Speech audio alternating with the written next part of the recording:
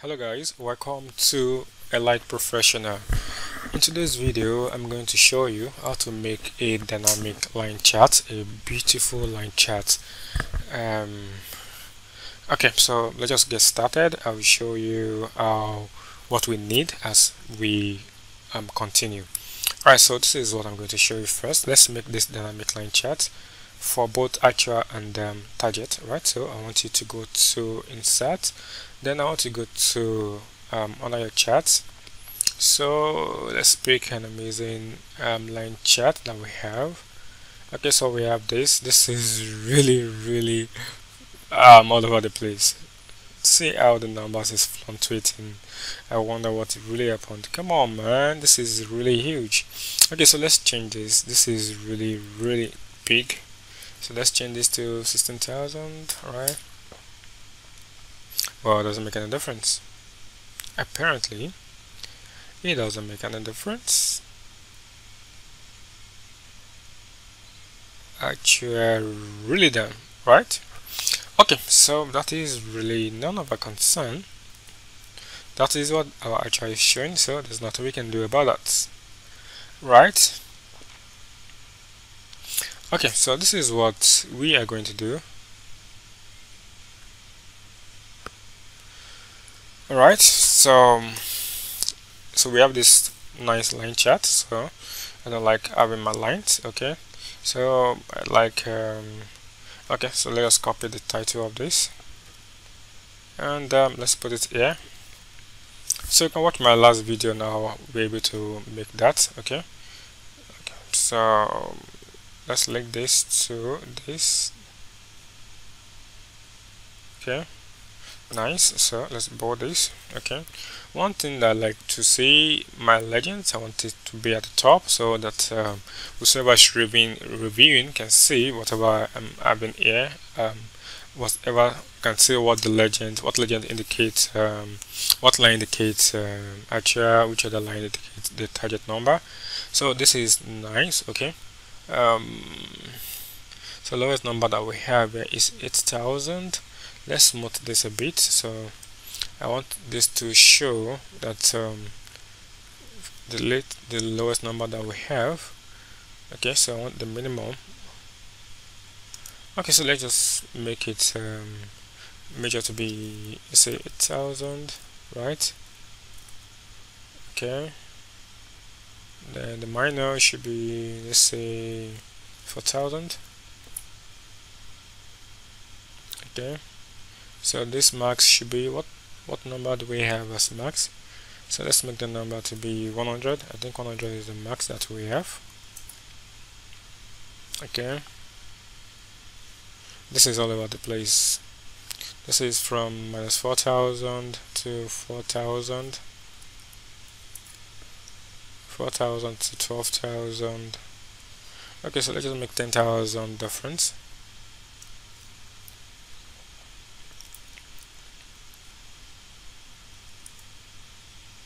Okay, alright, so let's leave it this way.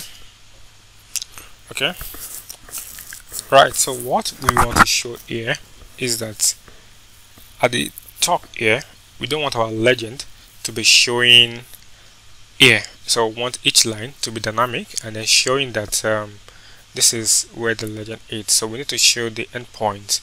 So the endpoint is here. So for this value we're going to do this, right, and for this we're going to do this as well. Okay, I'm thinking of making this a kind of projection, a progression that makes sense, and then probably let's say each one of this will be this plus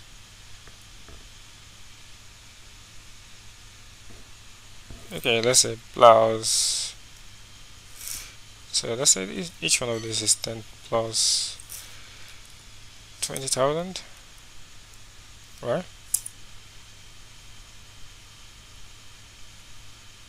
Okay, does that make sense? This is us trying to influence the number, and then let's just say this is 10,000 plus 5,000. Okay, Let me see if this is not bad. Looks bad. So it seems the actual is way ahead. Alright, so let's go back to what we have before we messed up the number. Alright, so we have this. So what I want to do now is that this, okay, is what I have. I want to select the data. Then I want to add this. I want this to be this, okay. Then I want this to be this. Okay, so I want to add another step. I want to add this highest value for targets, okay. Then for the value, I want the value to be this, okay. Then this is fine, right? So I have this, okay. So I want this to be showing at the tip here. So what I'm going to do really is that I'll come back here, then select any of this, okay. Then go to my chart design, then select, then I'll show data label right at the right, okay, above, below. Okay, so I'll show this at the right. So ensure that you're clicking on the last box. Okay, so I'm clicking on the last one again, then data label. I'll be showing this at the right as well, okay. Alright, so this is, we need to decrease this plot area a bit. Alright, so we have this, right? Again, this is what I want to do. I want us to delete this, so we don't need to show this again, right? So what I want to do is that this color is for this color, right here, equals, put equals in the formula bar here, then link into this. Okay, this is done. Then come down here again, do the same thing for the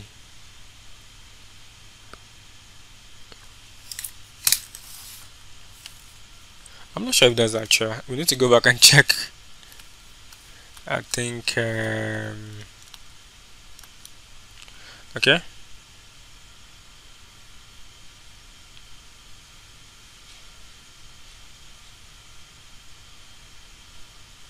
Well, this is actually actual.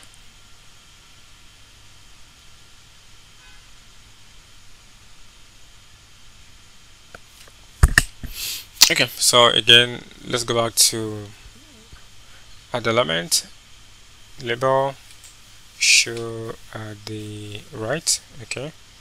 Then I'm going to click on this. This is actually the actual that we have. So the blue one is the actual, right? That is starting from 20,000, okay. So I'm going to link to this, right?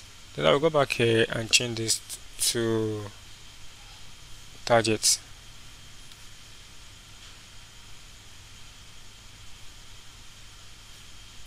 Okay, so this will be target.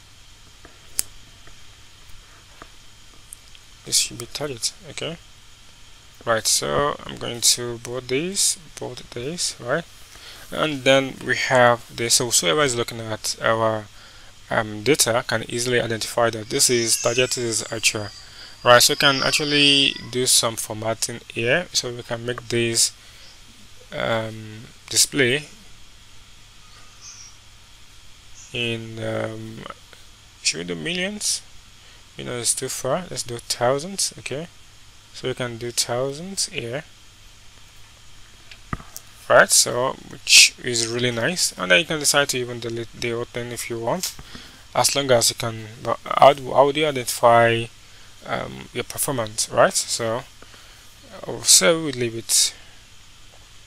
Okay, so that is how you can actually show your legends at the bottom, and then whenever the figure changes, this will also change as well. Okay, so maybe initially it might not, but you might just have to go back. Let's say this changed to 60,000, and let me see. Right, so automatically it will move, right?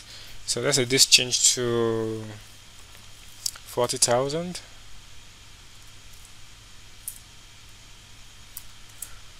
Okay, so it will continue to move with what you have there, right? And you can proceed further to make this dynamic by using what the maximum number that you have here. So your maximum number will stand at the end point, right? No, your last number will actually stand at the end point, so you might want to write some formula to identify which one is your last number here. All right, so thank you so much guys for watching this video. Please like this video, share with your friends, and also give us thumb up. I'm going to see you in the next video.